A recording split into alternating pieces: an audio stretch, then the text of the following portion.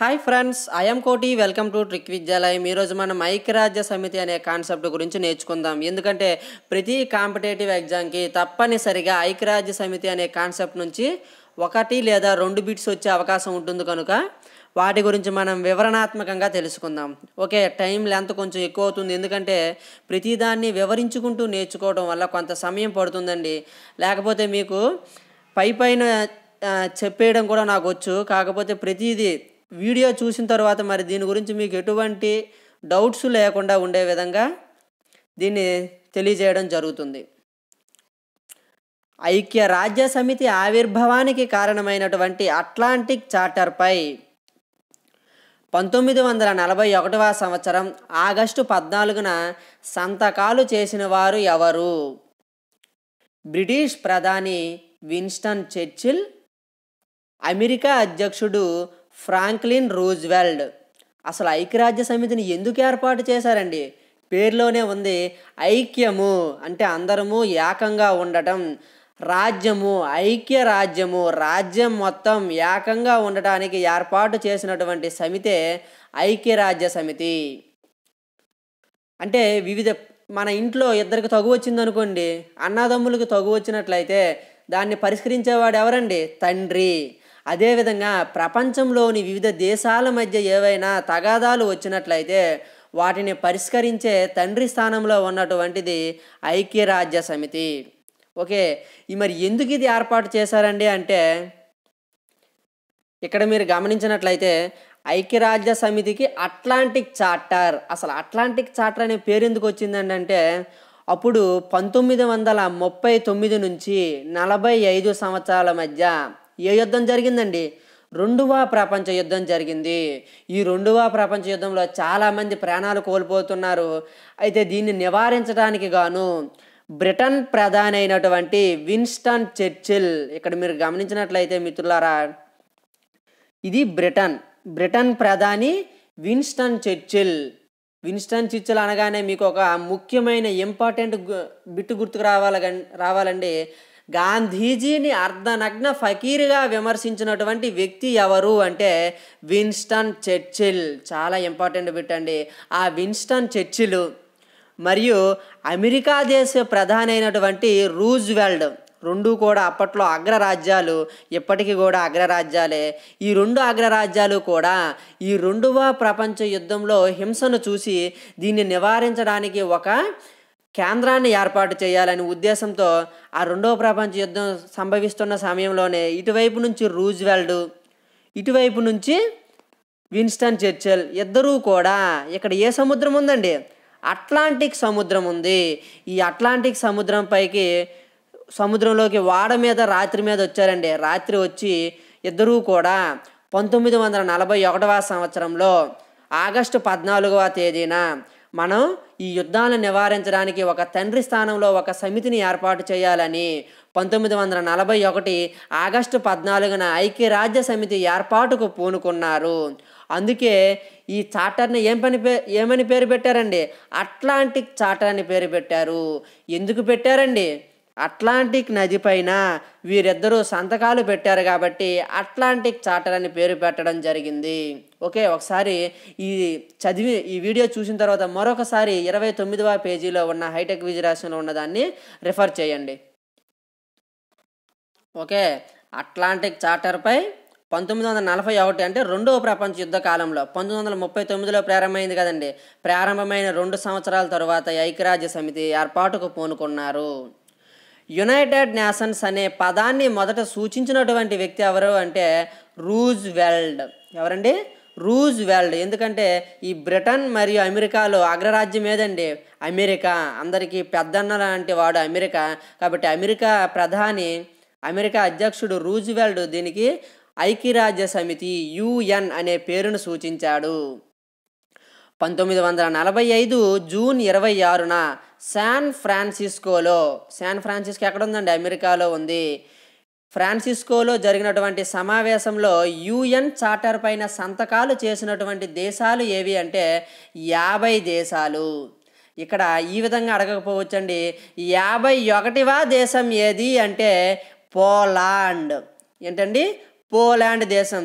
ఎందుకండి ఈ చివరిలో సంతకం పెట్టిందండి అంటే, అప్పట్లో రెండవ ప్రపంచ యుద్ధం సమయంలో జర్మనీకి పోలాండ్కి మధ్య యుద్ధం జరుగుతుంది. కాబట్టి పోలాండ్ ఐక్యరాజ్య సమితిలో చేరడానికి కొంచెం లేట్ అవుతుందండి. అందుకే సమావేశం చివరిలో పోలాండ్ దేశం 51వ సభ్యత్వ దేశంగా సంతకం చేయడం జరిగింది.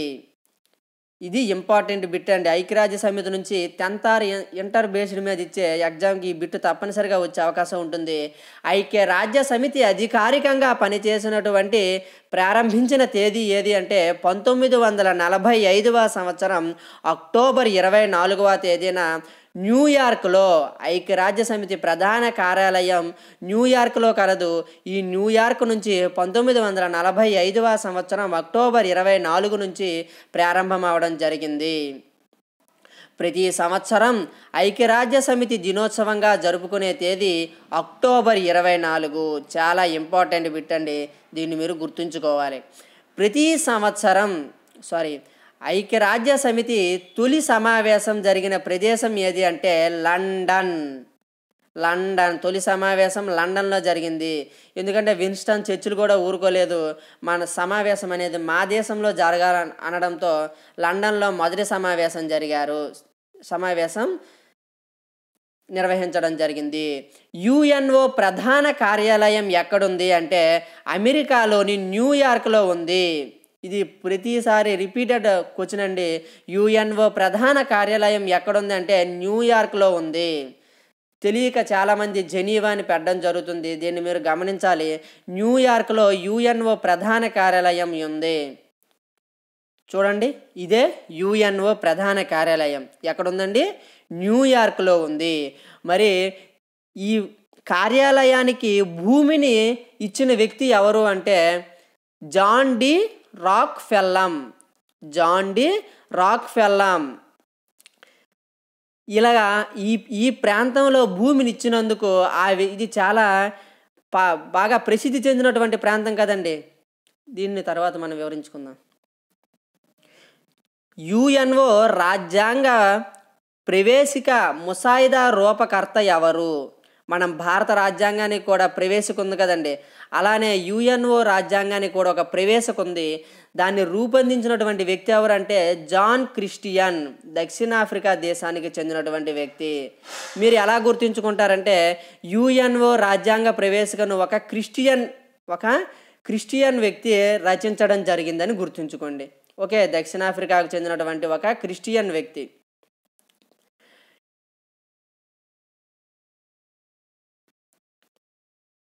ఐక్యరాజ్య సమితి జెండా పొడవు వెడల్పుల నిష్పత్తి 3:2.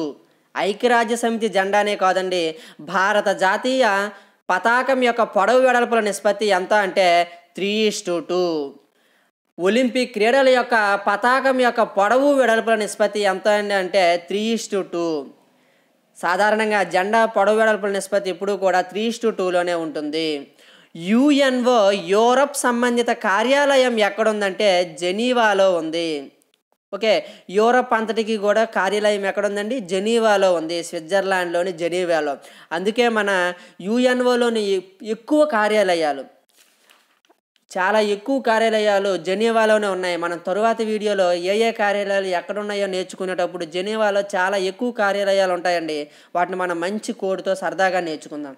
ఓకే, అయితే యుఎన్ఓ కొత్త ప్రాంతీయ కార్యాలయం ఎక్కడుందంటే ఇరాక్ రాజధాని బాగ్దాద్లో ఉంది. ఓకే, యుఎన్ఓ యూరప్ సంబంధిత కార్యాలయం అనేది ఇక్కడ ఉంటుందండి, స్విట్జర్లాండ్లోని జెనీవాలో. అదే ప్రాంతీయ కార్యాలయం ఎక్కడుందంటే ఇరాక్లోని బాగ్దాద్లో. ఇదిగోండి మన ఆసియా ఖండంలో ఉందే ఇరాక్.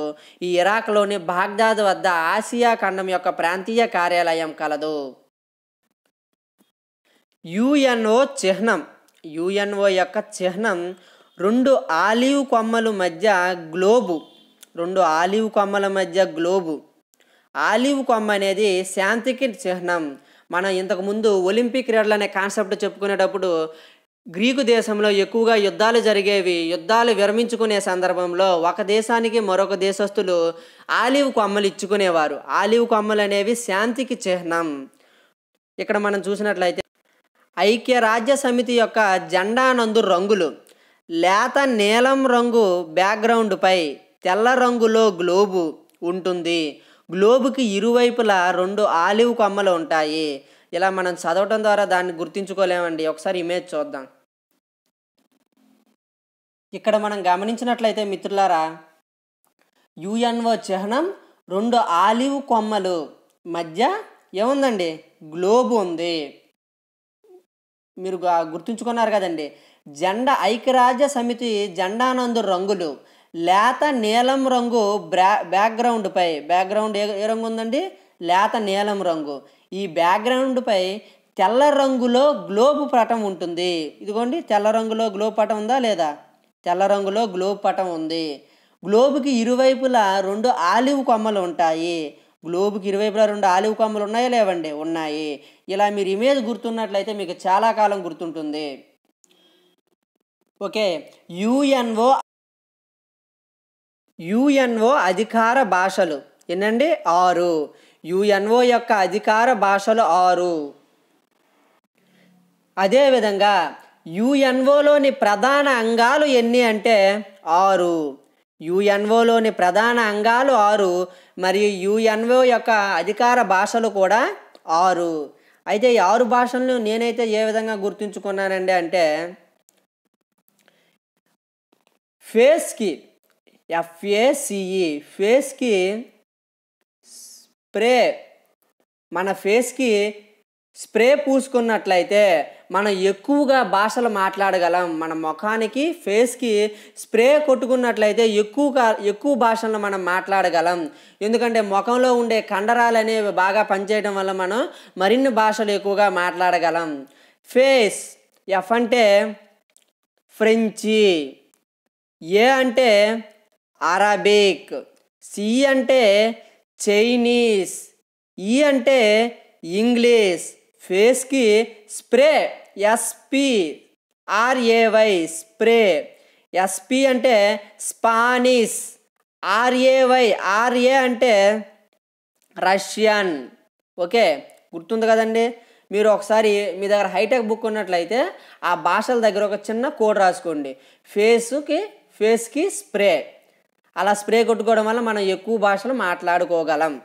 ఓకే, తరువాత యుఎన్ఓలో చివరిగా చేరిన దేశాలు ఏవి అంటే, యుఎన్ఓలో మొదటగా మనం తెలుసుకోవాల్సింది ఏంటంటే, యుఎన్ఓలో సభ్యత్వ దేశాలు ఎన్ని అంటే 193 దేశాలు. 193 దేశాలా? అవునా? ఐసి అవునా? ఐ అంటే ఎంతండి? 9. సి అంటే ఎంతండి? 3. 193 దేశాలు ఉన్నాయా? ఐసి అవునా? ఐ అంటే 9, సి అంటే 3. 193 దేశాలు కలవు. మనకి ఏ విధంగా బిట్ అడుగుతాడంటే, యుఎన్ఓలో చివరిగా చేరిన దేశం ఏది అంటే దక్షిణ సూడాన్. ఇది చివరిగా ఎందుకు చేరిందండి అంటే,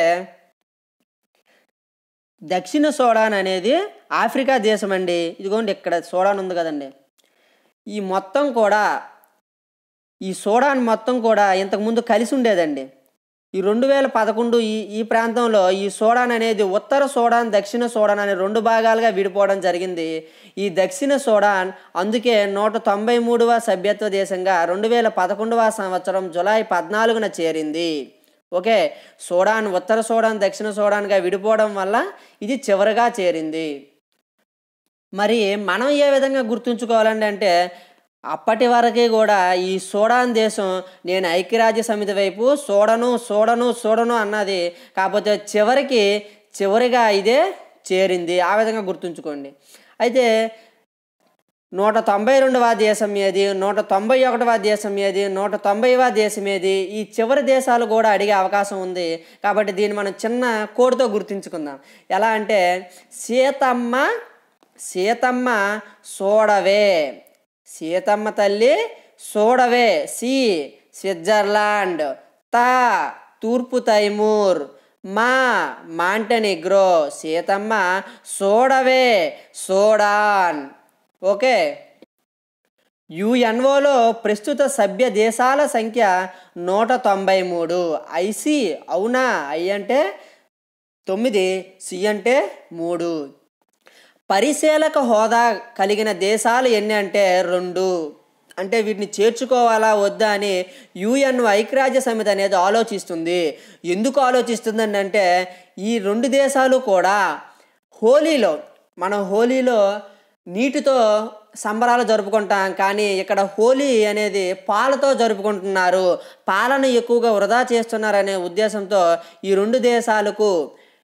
రెండు దేశాలకు కూడా పరిశీలక హోదాలో ఉంచారు. ప్రస్తుతం పరిశీలనలో ఉన్నాయి. ఈ హోలీని పాలుతో చేసుకుంటున్నారు. హోలీసీ పాలుతో చేసుకుంటున్నారు. పాలస్తీనా, ఈ 2 దేశాలు కూడా పరిశీలక హోదాలో ఉంచారు. యుఎన్ఓలో సభ్యత్వం లేని దేశాలు తైవాన్, వాటికన్ సిటీ, అతి చిన్న దేశం వాటికన్ సిటీని మరియు తైవాన్ దేశాన్ని కూడా సభ్యత్వం లేని దేశాలుగా పరిగణించడం జరుగుతుంది. యుఎన్ఓకు భూదానం చేసినటువంటి వ్యక్తి జాన్ డి రాక్ ఫెల్లం. ఏ దేశానికి చెందినటువంటి వ్యక్తి అండి? కెనడా దేశానికి చెందినటువంటి వ్యక్తి. ఎందుకంటే యుఎన్ఓ ప్రధాన కార్యాలయం కెనడాలో ఉంది. కెనడా దగ్గరలోని న్యూయార్క్లో ఉంది కాబట్టి ఇతను కెనడా దేశానికి చెందినటువంటి వ్యక్తి. అయితే ఈ పేరుని ఎలా గుర్తుంచుకున్నామండి అంటే ఈ యుఎన్ఓ ప్రధాన కార్యాలయం ఉండే న్యూయార్క్ అనేది బాగా ఎక్కువ కాస్ట్ ఉన్న భూమి అండి. ఆ భూమి ఈ వ్యక్తి దానం చేసేసాడు. దానం చేయడంతో వారి భార్యకి చాలా పెళ్ళానికి బాగా కోపం వచ్చి పెద్ద రాయితో తలని బదలగొట్టేసిందండి. పెళ్ళానికి కోపం రావడంతో రాక్ అంటే ఏంటండి? రాయితో ఢీ కొట్టింది. ఢీ అంటే రాయితో పెద్ద ఢీ కొట్టింది తలపైన. దెబ్బకి చచ్చాడు పాపం. ఎవరండి? John D rock. రాయి, పెళ్ళం రాయితో ఢీ కొట్టింది తలపైన. ఆ వ్యక్తే యుఎన్ఓకి భూదానం చేసినటువంటి వ్యక్తి. యుఎన్ఓ శాంతి సైన్యాన్ని బ్లూ ఆర్మీ అంటారు. మన కానిస్టేబుల్స్, ఎస్ఐలు ఏం వేసుకుంటారండి? కాకి యూనిఫామ్ వేసుకుంటారు. అదే యుఎన్ఓ సంబంధించినటువంటి అధికారులు బ్లూ రంగులో ఉండేటువంటి యూనిఫామ్ను ధరిస్తారు. ఇదిగోండి వీరినే బ్లూ ఆర్మీ అనడం జరుగుతుంది. అందువల్ల ఏ రంగు అనేది బ్లూ కలర్లో ఉండే యూనిఫామ్ను ధరిస్తారు కాబట్టి బ్లూ ఆర్మీ అని పిలవడం జరుగుతుంది. యుఎన్ఓలో సంగీత కచేరీ చేసినటువంటి భారత మహిళ ఎవరు అంటే ఎంఎస్ సుబ్బలక్ష్మి గారు. 1966వ సంవత్సరంలో, అంటే అప్పుడు మనం ఎవరం కూడా ఎక్కువ శాతం పుట్టకపోయి ఉంటామండి. 1966వ సంవత్సరంలో అంటే 2వ ప్రధాని అయినటువంటి లాల్ బహదూర్ శాస్త్రి మరణించిన సంవత్సరంలో ఈవిడ యుఎన్ఓలో సంగీత కచేరీ చేసింది. 1966లో అతను మరణించారు కదండి. తర్వాత 2016 ఆగస్టు 15న ఏఆర్ రెహమాన్ ఇక్కడ సంగీత కచేరీ చేశారు. ఎంఎస్ సుబ్బలక్ష్మి తర్వాత ఏఆర్ రెహమాన్ సంగీత కచేరీ చేయడం జరిగింది. ఇదిగోండి ఈవిడ ఎంఎస్ సుబ్బలక్ష్మి గారు, ఏఆర్ రెహమాన్. మీరు క్లారిటీగా చూడాలంటే ఎంఎస్ సుబ్బలక్ష్మి గారు యుఎన్ఓలో సంగీత కచేరీ నిర్వహించినటువంటి మొట్టమొదటి వ్యక్తి, భారతదేశానికి చెందినటువంటి మొట్టమొదటి వ్యక్తి ఈవిడ. ఓకే ఫ్రెండ్స్, తరువాత పాటలో మనం యుఎన్ఓలోని ప్రధాన అంగాలను సరదా ట్రిక్స్తో మనం నేర్చుకుందాం. ఓకే, ఇది చాలా తక్కువే ఉంది. మనం నెక్స్ట్లో ఈ 6 అంగాల గురించి వివరించుకుందాం. ఇది ఎలాగో మనం చేసామండి. యుఎన్ఓ సెక్రటరీ జనరల్స్ వీడియో మనం చేయడం జరిగింది టిప్స్తో. ఓకే, ఇలాంటి మరిన్ని వీడియోస్ మీకు పొందాలనుకుంటే దయచేసి సబ్స్క్రైబ్ చేసుకోవడం ద్వారా మాకు కూడా మరిన్ని వీడియోస్ చేయడానికి మోటివేషన్లా ఉంటుందండి. ఓకే, తరువాత వీడియోలో వీటన్నింటి ఇమేజెస్ అన్నింటి గురించి కూడా వివరించుకుందాం. Okay, thank you so much. Bye.